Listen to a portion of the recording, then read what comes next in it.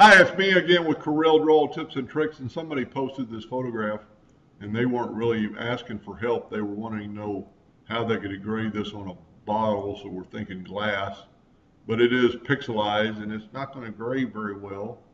So I just took the liberty of doing it for them and actually sent them the file. There's two ways they could do it. They could have some gray that might not work on the glass. Normally on gray I would run it twice, but on a rotary device I'm not sure it would line up. So you could definitely do it like this. So I thought I'd just show if I can reproduce this. I'm going to move these out of the way, and I'm going to put P and put it in the center of the page. So let's move these out of the way. It is a pretty good clip art. It's not really trouble tracing. It's a couple of things you got to think about. I've got it selected now. I'm going to resample. It's at 300, so it's good. But I'm going to convert it to a bitmap, but I'm going to use grayscale because black and white's just not going to work. Let's do black and white. That's just not going to work. But if you use grayscale, it works pretty good. It turns the colors to grayscale.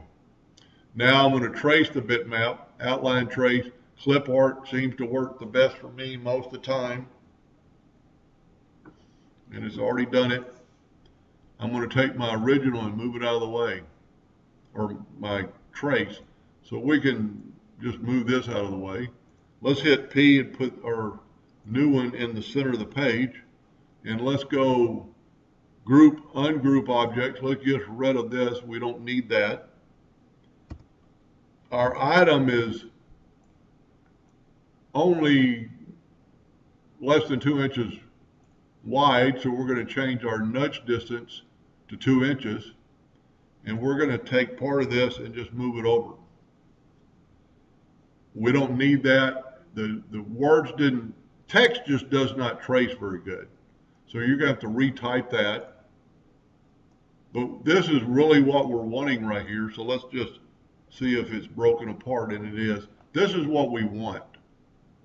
And this is really probably already ready. So all you'd have to do is change the other colors. It's going to leak here because of the gray, but you could change a lot of the stuff here. We don't need this interior piece, but what I'm going to do, I'm going to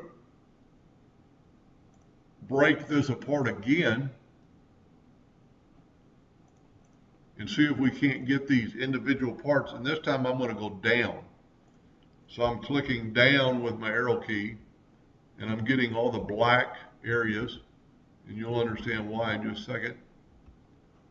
Sometimes if the parts are real little, you have to zoom in, but just think about it when it disappears that you need it. And okay, now we're going to take the gray and let's move it up.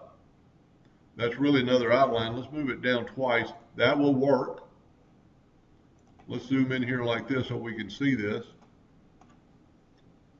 Let's click on this gray and move it down. This gray and move it down. And it's basically, they're black.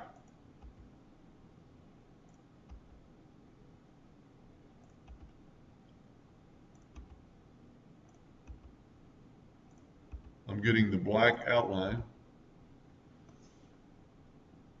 Let's zoom in here a little bit more.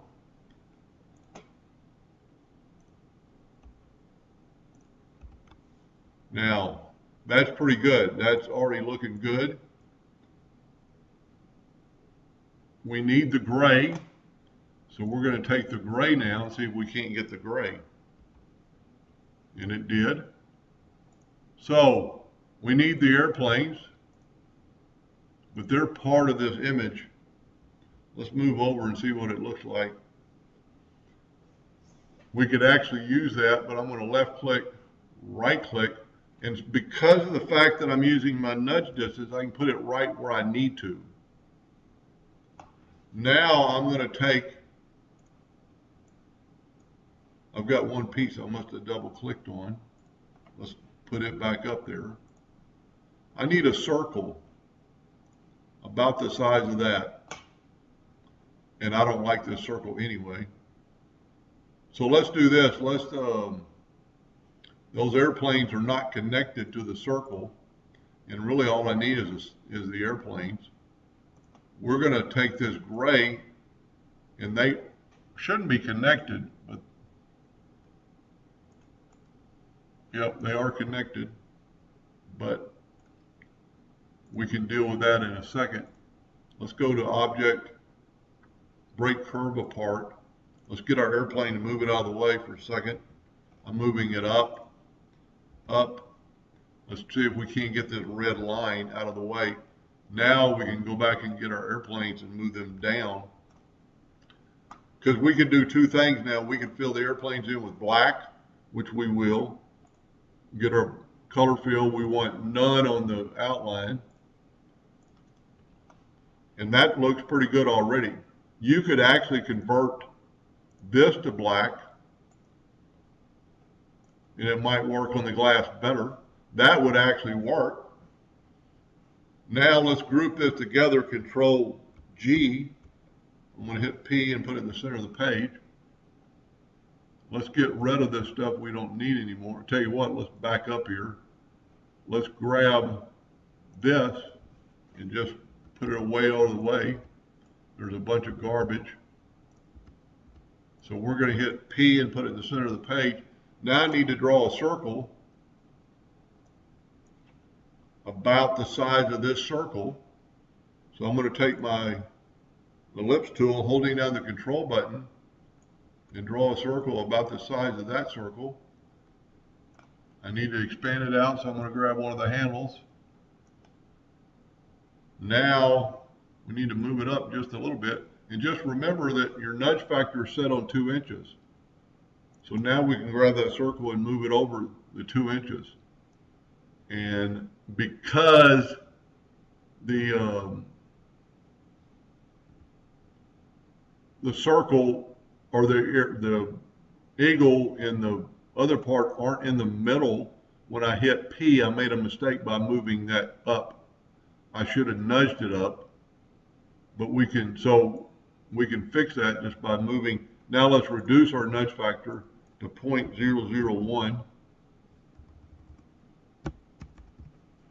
And let's zoom in here so we can kind of see it. And then let's grab our circle and just nudge it around. We need to go up till everything kind of fits.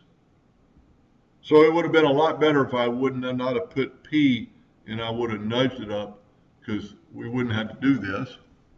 Now we'll take our circle, Control D, and make a duplicate, holding down the Shift key. And that's going to expand it from all realms, all ways, evenly. Now what you can do, you can mimic this. This is all one piece. I'm going to group this together. Control G. And by moving to the,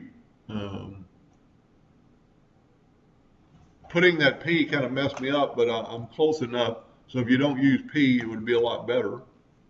Take a straight line, a 2-point line, and then take where you get a 4-way, get your pick tool, and when you see the 4-way where you can move it to the center. Now let's double click on it and move our rotation to there. And now let's, I actually need to grab my line, make it a little bit longer.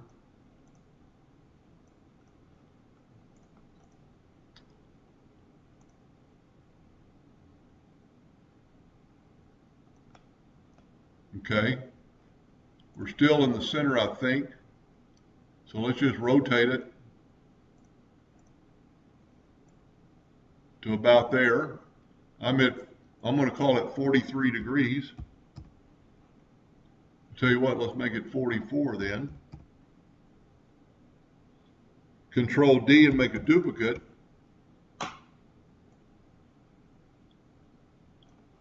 And I should be able to do that in the top of your head, but 360 plus 44 messed that up. And somehow I've got a double, I moved it just a hair. Well, no, it's the other image. So let's get our calculator back.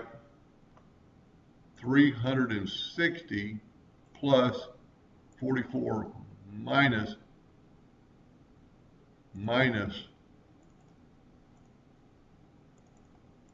is 316. That's what I thought it was. So we're 317. So let's move this to 316. Now you could do the same thing, but I'm not going to take time in the video. Let's move that. We need to put our nudge factor back on 2 inches. Grab that shape and grab our lines and move them down the 2 inches. When you use the nudge distance, it works out a lot better. Now let's grab that and move it over. Now let's grab everything and put it back.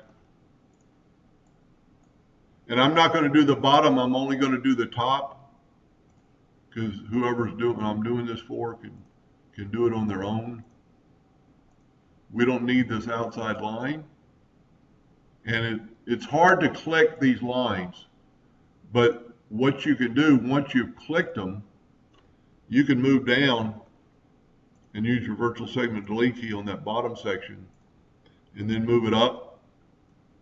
Click that line, move it down, take your virtual segment delete key and delete the part you do not need.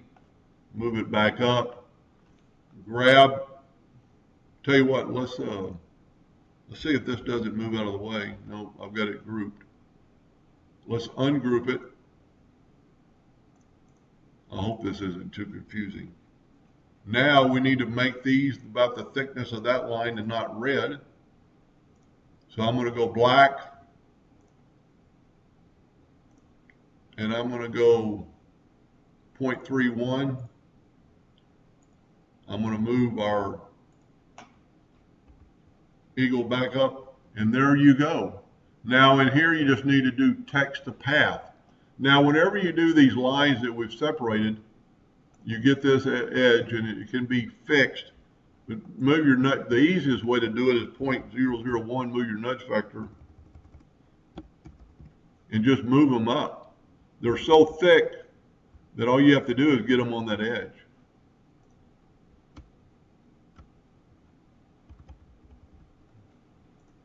And that's good enough for the video. Now to do text to path, I would Control D and make a duplicate of that. And whenever you nudge and you didn't move, you need to think about you need to nudge back. So it'll be right where it was. I made a duplicate of that line and I'm going to make it now a hairline. I like working with hairlines in red. And then you can use this for text to path. Because if you're trying to put it inside that box, you can get a lot of things going wrong. I'm going to go ahead and I'm taking too much time. They're all caps, ORTUSSUPREMUS.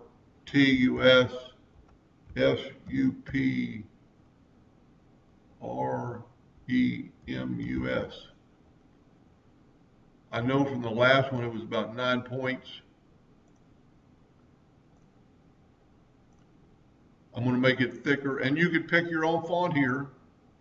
That's pretty close to that font. Go text to path and put it there till you get that red line. Grab it and go Control K. That'll break that away from that. Now you just have your text and just nudge it up to 2 inches. See, it's a little bit long. I used too big of text. Sometimes this will work. Let's try that. And then you can nudge this over. It should still work. But for the video, I'm just going to. So let's just back up here. I got my text too big. So let's make this 7 point. Let's just make it 7 point text to path. Put it in the center. Select it all, Control K, and then take your text and nudge it up. And it's going to be on the bottom of that line, but that's easily fixed. move your nudge factor to 0.001 and just nudge this straight up to where you think you can hold down the shift key and it'll go a little bit faster. And that would engrave on glass. So the way, and just real quick, I'm sorry this video is so long. The way I would do the other part would be to convert all this to a, and you know, whenever you're getting that line, so put it to the back of the page, grab this, left click, right click, and then fill out anything else you want in black. And you could probably fill in that birth. There's a lot of things you could do. That's too much. But play around with doing it negatively. I personally I think this would look the best right there. And since you're doing it on glass and you're no chance of cutting, you could, you don't have to take away the hairline, but I just did. Anyway, so you would do the same thing on the bottom. I hope that helped a little bit, and thank you for watching.